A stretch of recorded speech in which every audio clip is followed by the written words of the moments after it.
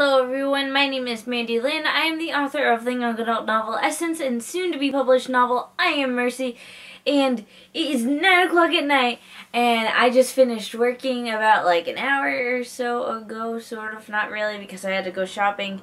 The point is I've had a very long day and I haven't stopped moving, and since I haven't bothered to get undressed yet and into my PJs, I figured I would do my June wrap-up for what I've read.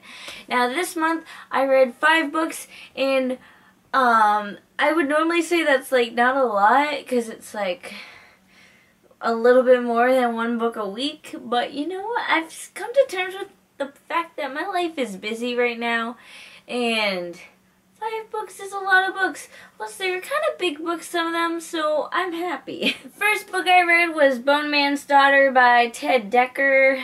This I bought at a library sale. I didn't know anything about it. I just knew it was like a sort of thriller and murder mystery thing. It's about a guy who kind of, you know, kills people by breaking every bone in their body, but without breaking the skin. That probably sounds really gross. And he's in this search to find the perfect daughter, and when they're not perfect, he just kind of, you know, kills them. But there's more to it. Because I have short-term memory, I can't really remember what it was fully about, but that's the gist of it. But it also has a father who doesn't have the best relationship with his daughter and his ex-wife, and she is the one who ends up being kidnapped later, and he kind of goes to save her and becomes desperate, and people actually think he's the murderer, not the guy who's actually trying to murder her, that sort of thing. It's really good.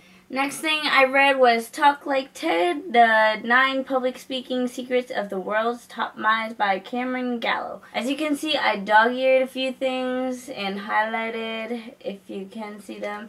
Anyways, I read this because I'm trying to do public speaking in the future, and I actually already have some things maybe sort of lined up to do that, but this just kind of walks through it. I thought it was really good. I don't recommend it if you aren't experienced with public speaking at all. It's kind of for someone who has a little bit of a background but wants to get better. It worked out for me because I have done public speaking before, but if you're brandy dandy new, I would probably start somewhere else and then read this. Next thing I read is 4 by Veronica Roth. I've been meaning to read this for a long time, and I've owned it since Christmas. It's short stories from 4's point of view. It takes place before Divergent, you know, happens with Tris and all that, and some of it takes place during. So it was kind of cool. Not necessarily sure if I would call it like entertaining and a huge thing. It was more just like, oh, that's kind of a cool background story that I didn't know about. Next up we have I Was Here by Gayle Forman, and I actually really like this book. This was about a girl and her best friend commit suicide, and her best friend had moved away to college, and when that happened they just kind of drifted apart, and then all of a sudden her best friend commits suicide, and she doesn't know why because she always seemed like this happy person. So she kind of goes on this investigation to figure out what happened. So she visits the college town and all that. I thought it was really cool and the different twists and turns that the story took, and I believe I gave it like 4 out of 5 stars. I really liked it. It wasn't like the wow factor a 5-star book has, so I gave it the 4. Last but not least, we have The Beginning of Everything by Robyn Schneider. I think that's how you say it. Anyways, I've heard a lot of good things about this book.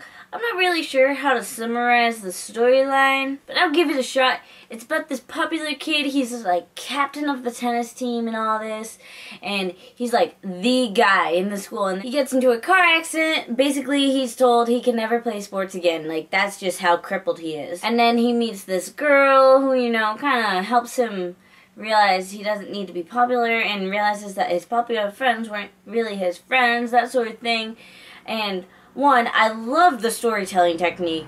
First of all, it starts off by telling how this kid was decapitated on a Disneyland ride, which is why we see the roller coaster on the front. I thought that was, kind of nasty too, but a really good way to catch your attention. That's everything the writing was. It caught your attention, really kind of made you want to keep reading. There's nothing like super thrilling about the story or anything really spectacular about it. Towards the end, there were some really good plot twists that I didn't see coming, but I'm also not good at seeing plot twists, so I really liked it for that reason. The only complaint I have is that sometimes the writing just seemed a little off, almost out of place. But that might have been just me because I was reading it at a very busy time, so I'd read it and then have to go do something and then come back to it. So that might just be me. I gave it 4 out of 5 stars. Very close to 5 stars though. So that's everything I read this month. I hope you guys enjoyed this video. If you've read any of these books, please let me know your opinion on them down below, or just tell me about the book that you read, even if I haven't read it. Thank you for watching, and don't forget to give the video a thumbs up and subscribe.